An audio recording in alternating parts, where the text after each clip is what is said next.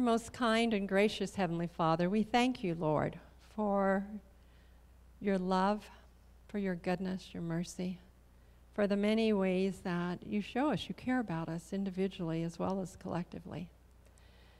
I pray that as we have assembly this morning, that you will be here in our midst and that you will help our questions and our answers to be clear and to represent you. And Lord, I thank you that we're about to have Bible conference and that this year everybody can take part. And I just pray even now that you'll prepare our hearts, that you will show us how to really study your word so that we get the meaning and the experience with you that you want us to through your word. And we just love you, Lord, and we thank you that you love us. In Jesus' name I pray. Amen.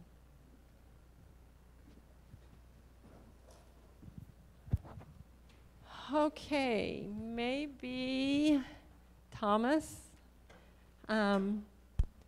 maybe you would help pick up questions. Anybody have some already ready that we can start with? This is the first Q&A of the year, and so we don't have a backlog to start on.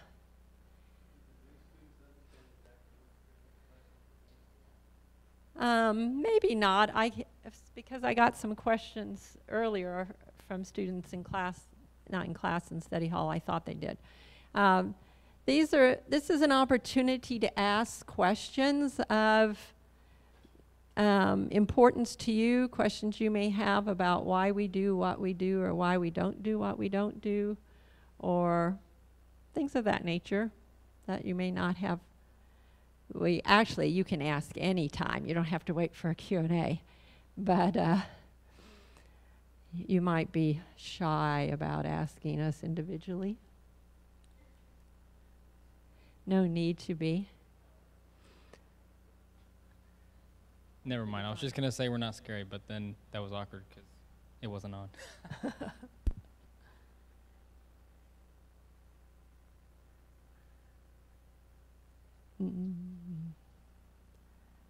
Aaliyah. We'll give you a list of things as far as both clothing and other items. So I'll post that. And actually, we could run off a few extras for those. How many of you would want to take it to your room? Take a list. Yeah, we could post it in the dorm and then give the staff children. Good question. We want you to go prepared.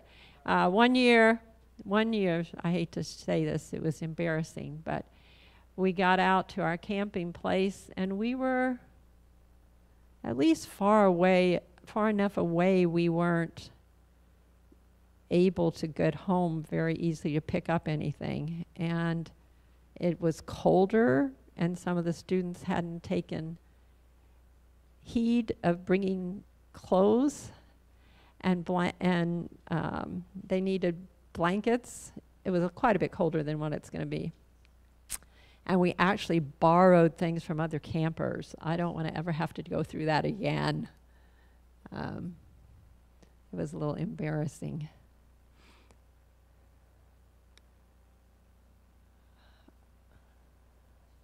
Okay. Yes. You have not on Thursday. It starts Thursday night. So you have regular classes on Thursday, but Friday it's your whole school day and into the afternoon. Okay, if you have some questions, we'll get started with them. Thank you.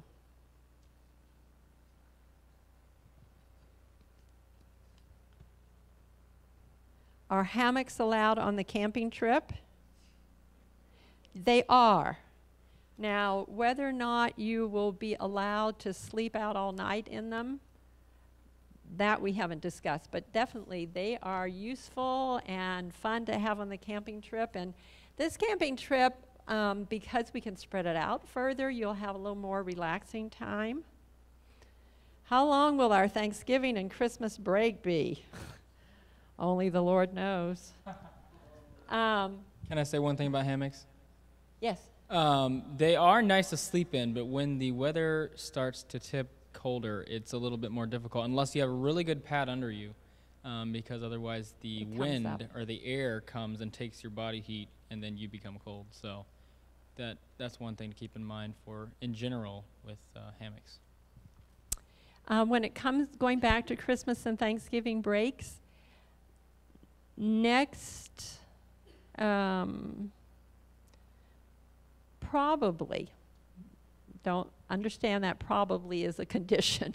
Probably next assembly we'll be able to tell you. We're still working on that. But, and we're going to be having meetings with your parents and talking that through. But probably next Wednesday we'll be able to tell you that. The good news is Christmas break, at least, will be a little longer than usual because you're having this, instead of fall break, those days can be added to your Christmas break for students. Can we use our phones during the camping? No.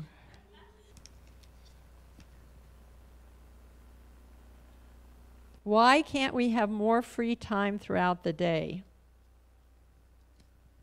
I'll let somebody else answer that one. Okay. So, like in LTJ, Mr. Neal will always tell you that idle hands are the devil's workplace. So for you to have free time, also it's like another thing, if you're busy all the time, you actually have more time to do things because you're like, I have all these things to do, I need to find a way to plan them out so I can make time. If you have a bunch of time, I know myself personally, when I have like those 2 hours to clean my room on Friday evening, I'm not cleaning my room. I'm talking, I'm playing the piano, I'm doing random stuff. I'm not doing what I'm supposed to do. So having that free time, you think you're gonna get more done, but you're really not gonna get anything done. You're probably just gonna waste time and talk to your parents, and then you'll come back the next day and say, I didn't have enough time. So I mean, it's better as it is. At least you know you know that you have a certain amount of time to do something and there is no free time in between. It helps you with your time management skills too. When I agree completely with what she said. In addition to that, when the school was first beginning, we studied, as we still do, what is the Lord's counsel on education? And we tried to include in our program everything that was in there. And it ends up being a packed schedule. One of the positive things you'll find from it as you go on from OHA, however, is that you have had great opportunity to learn time management. And that is something that's a huge blessing throughout life. Why is our schedule so packed on Sabbaths? Why can't we rest after having such an intense schedule during the week? Well, they do have free times on some Sabbaths. But also if you're being lazy and like just sleeping all Sabbath, what's Sabbath for? Sabbath is to spend time with God. So if you're sleeping the whole day, after the whole week, it's like it's just a day to sleep. It's not a day to spend time with God, really. It's also a beautiful day for ministry, for sharing, and that's why we do some things. Like I know a lot of you guys, at least the guys in the dorm, they were mentioning how they really enjoyed sunshine bands. It's always a blessing to get out and sing to people and see their smiles, and so we're trying to do things that are positive, a blessing to others. Another thing is, in the past, sometimes we've had more of a free time on Sabbath afternoon, and there's sometimes when that has definitely gone south. And so we try to, as was mentioned, idle hands can be the devil's workshop. So we've seen that. We have many examples of that happening. So we do give time for that certain times, but we seek to give positive things that can be done that are helpful and a blessing and some type of ministry, because Sabbaths aren't just a day to go to church, go home, and just sleep the rest of the day. Yes, we should be spending time with the Lord. Yes, it is a rest in the sense of it's a change from our normal pace, but it doesn't mean we have to sleep all day. That's not the meaning. That's not what Sabbath was given for. We can bless others. We can, spend some time in nature, things of that nature, but sleeping the whole day wouldn't be the best use of the Sabbath that God has given us.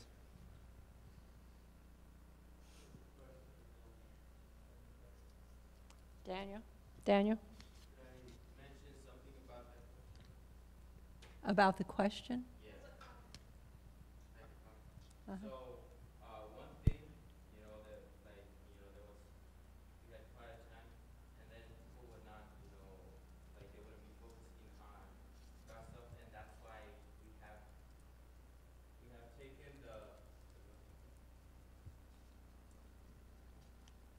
that's why we have taken a little bit more about the free time, but guess what? You guys want free time, then what you guys need to do is actually be responsible. A lot of times, for a lot of things, why we can't do a lot of things is because of people who weren't responsible, and they made it to a point that the staff, had to put it that way. So if you guys want a difference, you guys should, it's on you guys. Mm-hmm. Exactly. You will find occasionally, maybe once every 3 months or so, in your schedule, that's occasionally, quiet time in the dorms. Quiet time in the dorms is in your own room, without other people, your suite mates or anybody in your room, and you have time to rest or to read or to study. And those of you who have been here before, how easy is that to do? No, because it becomes a social time and you want to be with other people, and then it's just so easy when you don't have a focus to totally forget it's Sabbath, to get involved in conversation and behavior that's unbecoming on Sabbath. And so that's why Daniel was exactly right. That's why we don't do it very often, because it becomes such a hard thing for students to really, you say you want quiet time, but you don't. You really want kind of social time. And we're all about socializing. It's just that socializing on Sabbath without direction tends to not be very Sabbath-like. Can I switch my vocational training, please? Probably no.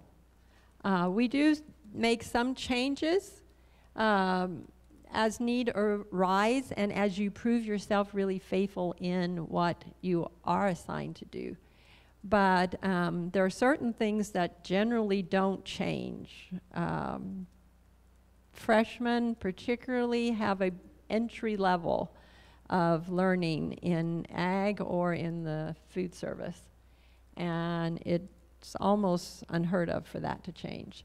There are other things that may change. Merlin has been assigned, normally senior boys are in construction. He's been assigned in ag because we had some real needs in ag, and it needed to be somebody who was 16 or older.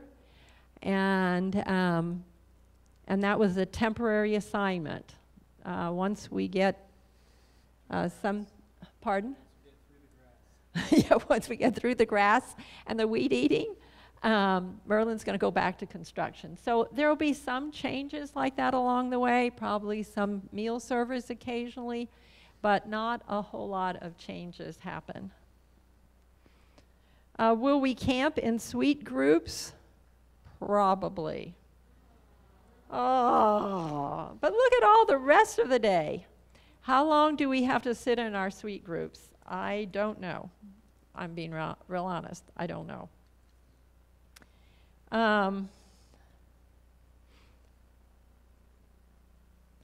That's kind of related. Not that I'm trying to complain or anything, but why do juniors have to work 6 weeks in the summer?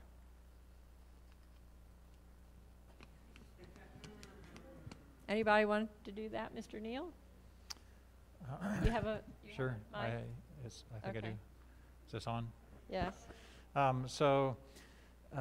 You know, when, like Mrs. Clark said, when we study the counsel that we have on education, and you read through the book Education, an inspiring book if you all ever want to do that. If you're here at a school like this, I would encourage you. It's a wonderful book because it's not just about education, it's about life. You know what education, what life is? It's an education. And when you graduate from Ouachita Hills, you are just beginning your education. So don't get over learning because it's life. And at any rate, and you study through that book, you realize that agriculture is, we are told, the ABCs of education. It's the foundation, it's the beginning of it.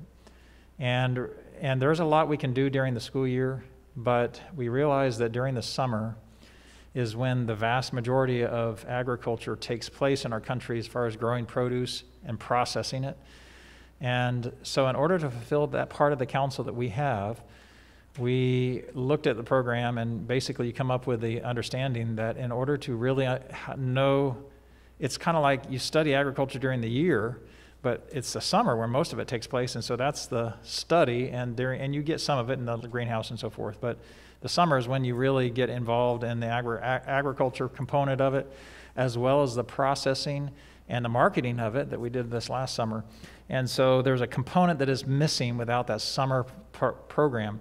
And it is our desire and hope, as we read it and understand it, that our students would find not just, oh, I've got to do it, but they would actually form a love for agriculture. It depends on the student. At my home, because I read the counsel on education, so I get my kids involved in education, and myself. The spirit of prophecy says that we all should be in it. It should be something we cultivate. Why? When God created Adam and Eve, where did he put them? Why did he give them a garden? They were in a perfect environment without sin. And we are told that without manual labor, God gave that to be a blessing because of sin. So when we work in the garden, it helps us to overcome our sin. That's really what we're after. We're after character development because do you know what our mission is? Can you all say our mission? Anyone? Someone said it? It's three things. It spells N-E-T. It's nurture, E, education, and T is training. So it's nurturing us into a relationship with Jesus. It's to educate us for a life of, and training to, okay, can you say it with me? It is to nurture us into a relationship with Jesus, educate us for a life of service, and train to take the gospel to that's our threefold mission. And so in order to have that character with Jesus, that relationship with Jesus, we are told that when we spend time in the soil, we can learn lessons that help us to connect with Jesus. The abiding, the experience, the vine. I mean, the Bible's full of this nature thing. When we go camping, it's an opportunity to see nature and to develop a relationship with Jesus. That's why we go camping. We don't go camping to hang out. We do hang out, but we go there so that we can spend time and spend time more with Jesus and with one another and enjoy the things of nature. Anyway, so it's a vital component really of our education, and it's hard to fit it in the school year, and that's the main reason why we require it, because the spirit of prophecy really lays that out as what we should be doing. And students that take it to heart, they almost always enjoy it. When they actually beforehand, they're like, 6 weeks in the summer, it's hot, I got to work in agriculture, I got to sweat, and it's almost laborious thinking about it. But almost anyone, when you ask them about that at the end of it, they've usually had a really good time, and they've enjoyed it, and they've learned, and they've really appreciated it. I went to a school that we had to work, not just juniors, freshmen, sophomores, and juniors all had to work half the summer, 6 weeks, every summer. And I worked on a dairy, because we had one at the time, for 6 weeks one summer. Got up at 4:30 in the morning, go out and milk the cows. And then I had to do it again in the afternoon. The next morning, same thing, all summer long for 6 weeks. And then I worked another summer in housekeeping, because the reason we had to do that is we had a sanitarium, and they called it a sanitarium, it was a nursing home, and we had to take care of the patients. So you had people all summer long that had to take, and we had a garden, all that stuff too, and I worked one summer in the garden. And so we used to do it because it was part of the program, it's part of the vocational training. It's more than just academics that we're after about. If that was it, you go on home after class is over. But we're after educational training and vocation. It was a blessing to me. I learned skills there, work ethic. That was really a blessing to my life. And if you come with that spirit, it'll be a blessing in your own life. I agree. I remember my summer. Actually, because I was a staff kid, I got to work a few summers, even better. But honestly, some of my great memories. Staff children do have to work, what, 5 weeks? Yeah. 5 weeks every summer. Oh, yeah. So I know how They it get is. free education, by the way. That's right. Free. But I will say that some of the memories you make in the summer, the fun things. Now, last summer was a little different because of situations as COVID. known. But normally, we have an activity every evening, and there's a lot of fun things we do, and go to the lake and things of that nature. So it's not. But honestly, one thing you'll learn is life is full of work, and so enjoy work because you'll be doing it for life. So it's a great experience. Getting out there in the garden, sweating, and just, I don't know. It was a great experience, and I know you guys, if you put your mind to enjoy it, you will find so many things to enjoy about it. Amen. That you will. That's the thing, guys. A lot of the reasons why we enjoy or dislike things are right here in your mind. I will tell you that again and again. It's in your mind. If there's something you're fussing about, you will think about every other little thing that connects with that makes it a bad situation. But if you think of the positive, you will see the positive in many things. So my encouragement is, if you're a junior going into it next summer, enjoy it. It's going to be a blessing. Will be. Do we get paid for the 6 weeks we work? You do get scholarship credit for it. It's not pay. Yeah, you don't get cash in hand, but it goes on your bill. So you'll earn a little over, I think, $1,000 for that time on your credit, on your school bill. Why is dating illegal? We haven't had a topic on that yet, have we? We haven't had an assembly? We did on Tuesday. Yeah. Adner Adner spoke had it? on it. I wasn't. Okay. It was for orientation. Yeah, it was orientation. All right, one of you girls want to answer, or you want us to? It's a big distraction. It might not seem like it's a distraction, but it actually is, because you're trying to think of ways. First of all, it's not allowed, so for you to do it would be you going out of your way. Just follow the rules. And it's not allowed because it is a distraction and your grades can drop. And I'm pretty sure they put it in place because what are you dating for? You date people or you court people because you plan on marrying them. You're not going to get married at 16 years old. So, and if you do, you're going to date for 6 years, 7 years until then. And not in a bad way, but I doubt that you're going to, unless that's really the person for you. You're probably not going to date your little high school boyfriend for 7 years to get married. It's probably not going to happen. So you have to think of it logically. Are you actually going to marry this person that you met in 10th grade that you liked a lot? Are you actually going to? So you have to consider that as a fact, and then it'll just be a distraction, and then your grades will drop because you wanted to date someone that you might not even spend the rest of your life with. So you have to think of that aspect too.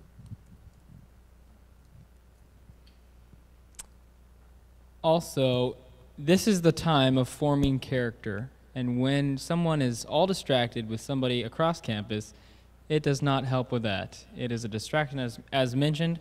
It's going against, the rules we have here, and the rules are for your good. I will tell you that in this time, there is a lot going on in your minds, meaning there's a lot of brain changing going on in your minds. You don't even know it, but your brain is changing. There's a lot of growing.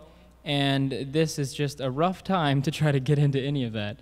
Another thing is you need to be focusing on whatever mission the Lord has for your life, because He will make everything else clear as long as you are, first of all, connect with Him, and on your mission later on in life, He will make those things work out in a beautiful way. But this is definitely not a time because, as mentioned, it's a distraction. It's not good for your spiritual life, because whenever you're thinking about that in this time when it's against the rules and you're trying to get into that, it's going to definitely negatively impact your spiritual life, which will impact your growth in the Lord and becoming the individual that God wants you to be ready for that later on.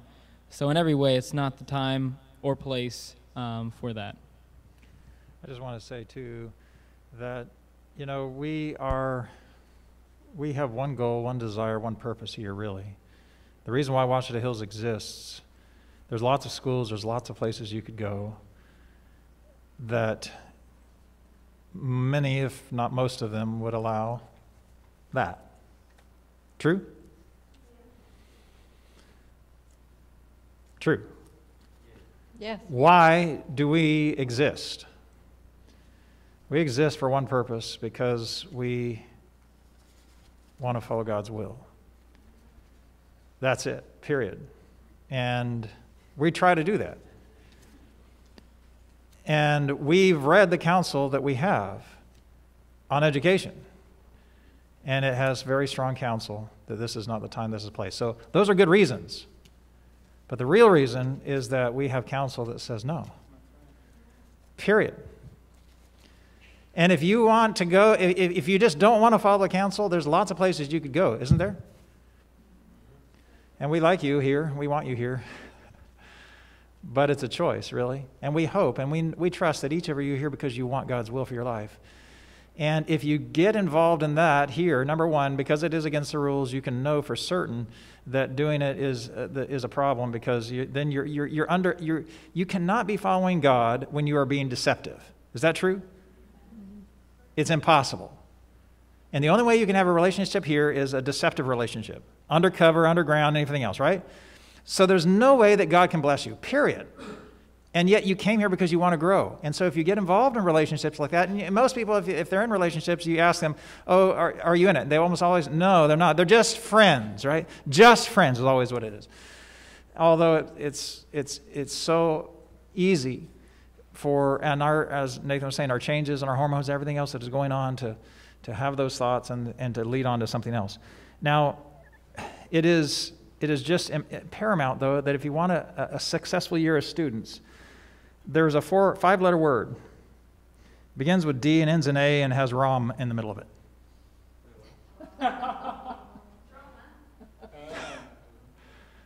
What is it? Drama. You ever heard that word before? You ever heard it at Ouachita Hills before? Never. What does drama almost always go around? It's not guys and guys or girls and girls or girls and guys. It's relationships, right? It can't be guys and guys or girls and girls, or it can be girls and guys, but it's almost always issues with getting along with each other. Is that right? It's not issues, I have drama with my computer. It's like, we don't have issues with things. We have issues with people, right?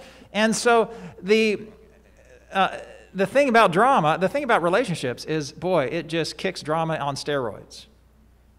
Who likes so-and-so, and who likes so-and-so, and who's mad at so-and-so, and then people... Who's jealous of so-and-so who's because jealous he of, likes her and me. people encouraging, did you know that so-and-so likes so-and-so? And you pass it on so that you start something going, and it puts in their mind, well, they like me, I didn't know that. And that's drama. And it's totally destructive. We are told, the Spirit of Prophecy says that destroys the work of the Holy Spirit on our campus. And not a thread of it are staff to allow. She is strong counsel. In fact, she blames us.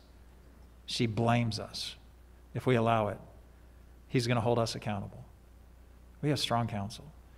And so we want to kindly try to encourage you that if you really want a year that's going to be successful in your life spiritually, you need to put it behind you.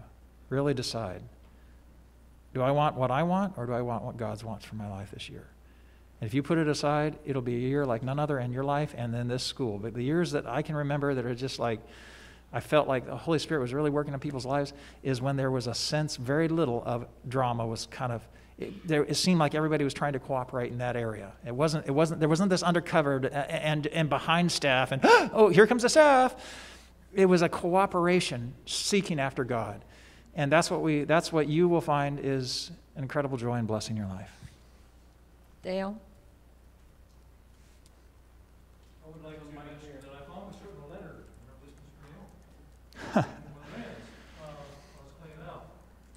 It was a love letter from a young lady to a young man. The one thing I remember about that letter is how this young woman's self-esteem was very low. Why, I don't know. But it probably has something to do with that relationship. Wanting to please, I guess, you know. Your self-esteem is very critical in your future relationships. As a minister, I have met many women who have pushed away young men who would treat them well because they didn't feel worthy, because their self-esteem was so bad. Where do you get self-esteem? Look to the cross. That's the price paid for your redemption. Amen. That's your value. Don't let your value be placed by someone else. That's the way the world does things. There are lots of women out there suffering from low self-esteem and have been bad relationships as a result. So take time to build your self-esteem with God. Then maybe later on you can think about relationships. We're going to do two real quickly, and then we need to draw to an end. We'll save these that have come in that we can't cover today for another Q&A. Why is it that dorm nights don't very often? Yeah, they left out. Sometimes our schedule is just really full with a lot of other things that we want to be doing as well, and particularly since dorm nights have to be with the deans, and the deans have other activities that we need them on. But October, we have a dorm night coming up, so you'll be happy for that. This is the one I want us to focus on just for a moment. Any advice for students who have crushes? I think that's a good question. Caitlin? About it, honestly. Like, because if that's your number one thing that you think about every single day, while you're sleeping, everything, while you're doing your devotions, it's going to really mess up your spiritual walk, and it's going to consume your life. Like, if that person's the number one thing you think about, you really need to pray, because Jesus should be what you think about always. And that person will leave one day, most likely. That girl or guy will leave, and you will maybe never see them again. But Jesus will always be there for you, so you should just pray and ask the Lord to take that feeling if it's not meant to be right now. So just take that feeling from you so that you can spend more time with him. Don't. What should you do? What should you not do?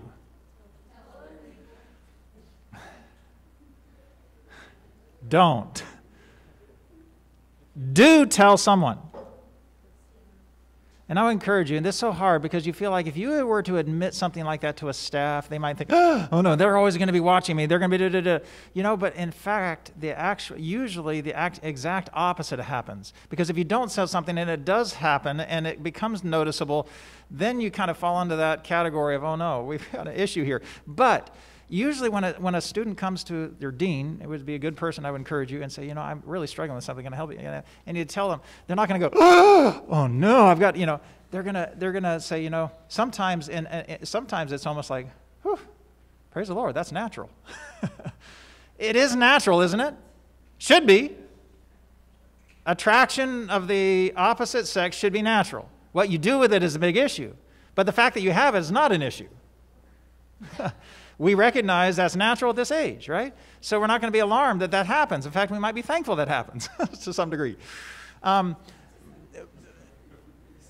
But if you talk to your dean, they can really help you work through that and counsel you and give you encouragement. And then when you have done that, do you know what? You are more accountable because you know somebody else knows that can help you. When we go to God and we ask him, we're accountable to him. And when we come to a staff and we ask them, somebody you can trust, and you say, you know, I need help in this area.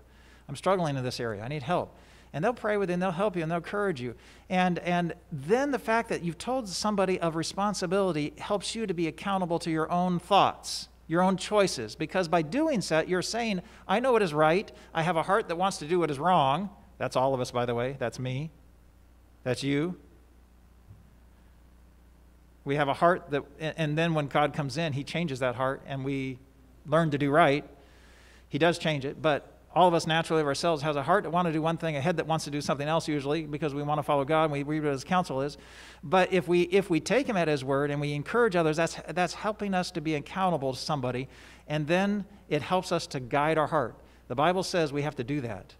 We can't follow it. We have to guide this thing. If we follow this thing, there's a way that seemeth right unto a man, but the end thereof, and to a woman, is the end thereof is the way of what? Death. The death.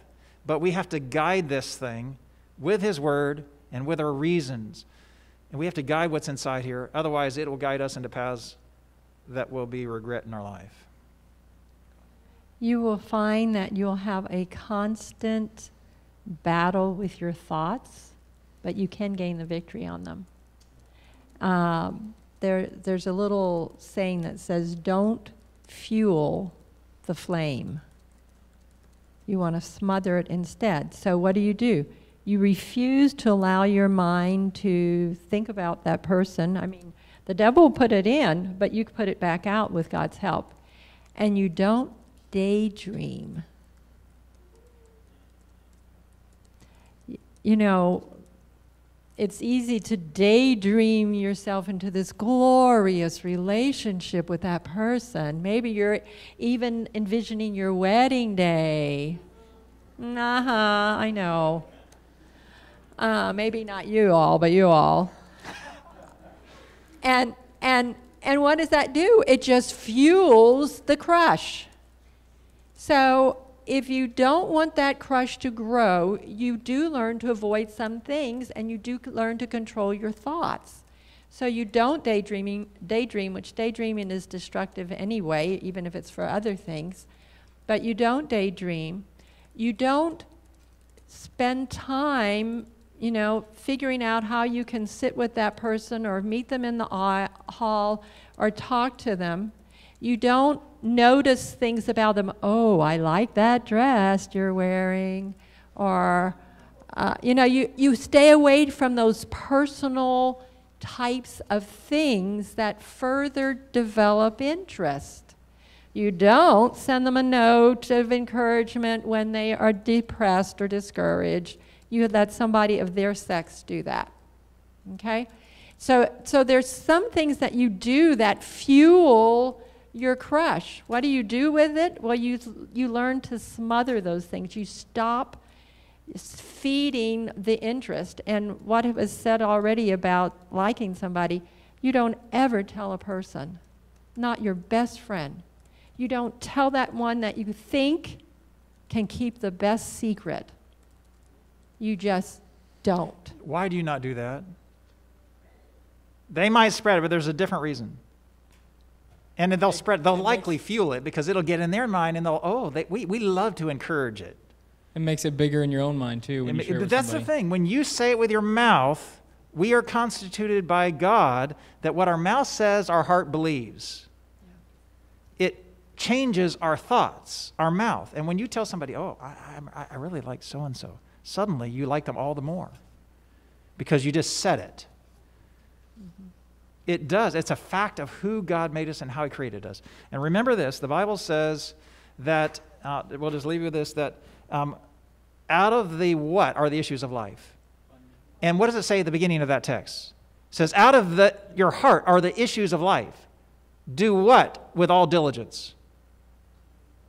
Keep your heart with all diligence. Do you know what it means to keep something?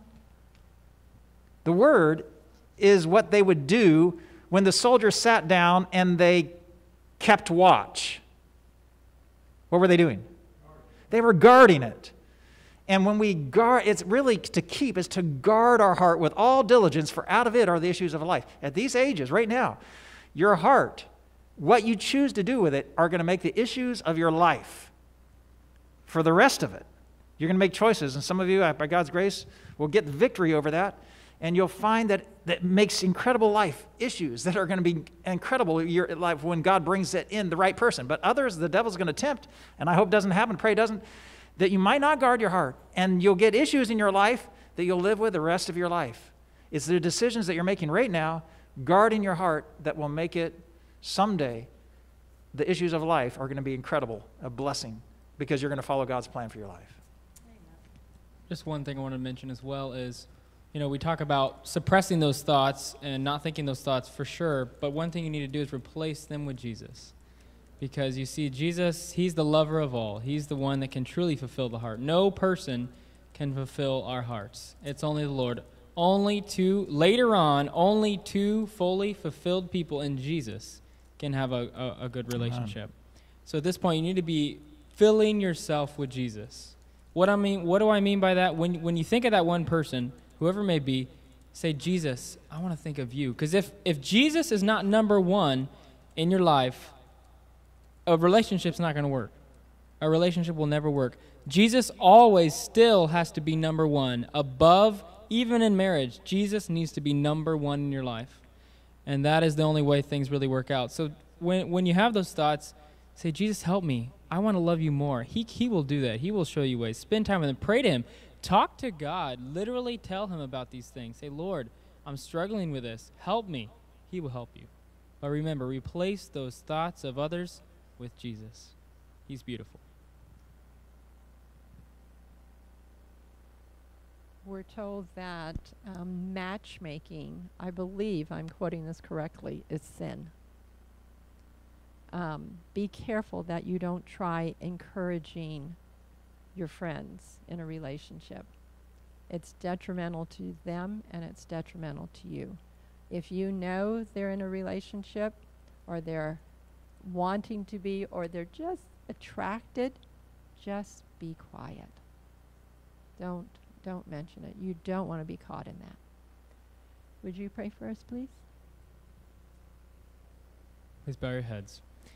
Dear Father in heaven, Lord, we come to you in prayer, thanking you, Lord, for the time we had to go over a few questions and, by God's grace, some good answers. I pray, Lord, that you would bless each one of us here. Lord, we pray that you would be number one on the throne, because we know that as you are central, as you are the focus of our lives, you can guide us in all these different areas, Lord. And we pray for the day. Thank you for the things we'll get to accomplish and do and learn. And I want to pray that you would bless each student, each staff, and bless those that may be watching online too. I pray that today would be a kingdom-building day, that we would be closer to Jesus at the end of the day, and may our thoughts be on you. Bless each one here in Jesus' name. Amen. Thanks for watching our assembly here at Ouachita Hills. We hope you received precious information. Remember to like, share, and subscribe. Also tap the notification bell before you go so you know when we upload the next program. Follow us on Facebook and Instagram. Links are in the description below. Have a great day. In the meantime, stay safe.